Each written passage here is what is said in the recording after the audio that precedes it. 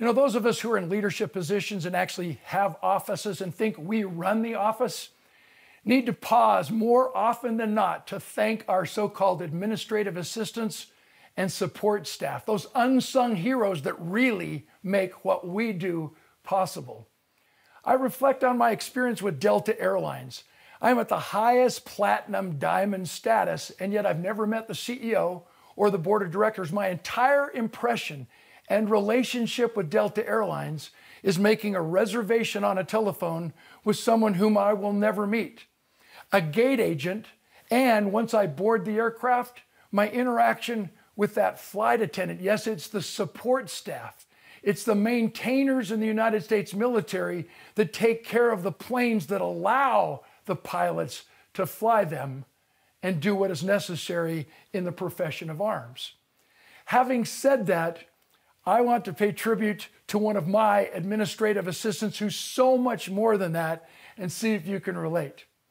At one point in my career, I had 6 offices in the States and one up in Canada, Oakville, Ontario, 7 offices in North America. And as a businessman, I finally realized it's not how much money you make, it's how much you take home.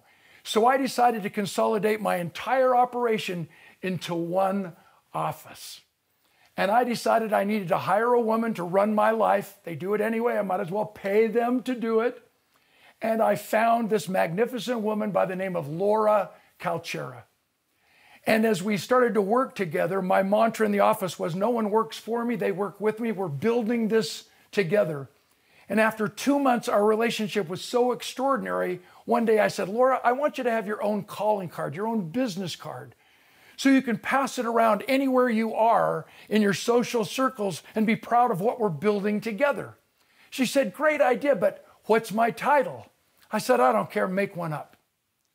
She ordered her business cards. 10 days later, my staff is out to lunch.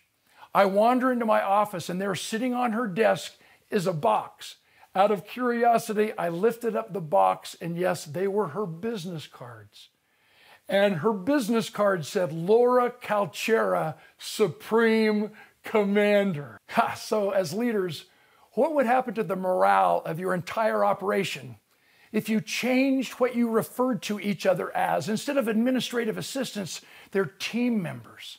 You know, when we go to Disneyland or Disney World, we are not customers, we are guests.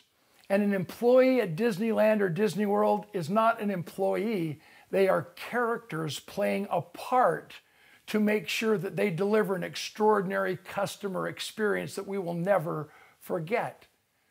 I challenge you to give your so-called administrative assistants and support staff a shot in the arm, a pat on the back, a more than thank you that will allow them to believe that they're as equally as important as everybody else on your team, so they will lead and influence with and without a title, even though they might not be called Supreme Commanders, guaranteed with the right environment, they will act like one.